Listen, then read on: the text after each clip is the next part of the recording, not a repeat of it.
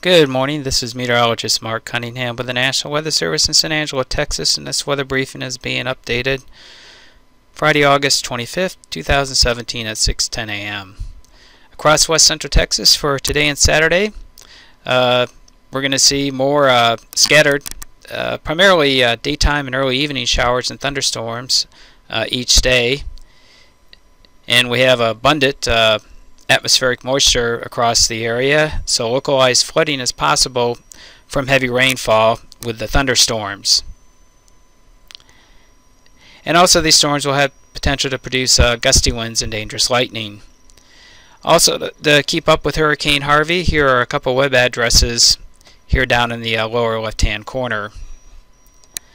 And highs today will be cool, with highs mainly in the mid to possibly upper 80s.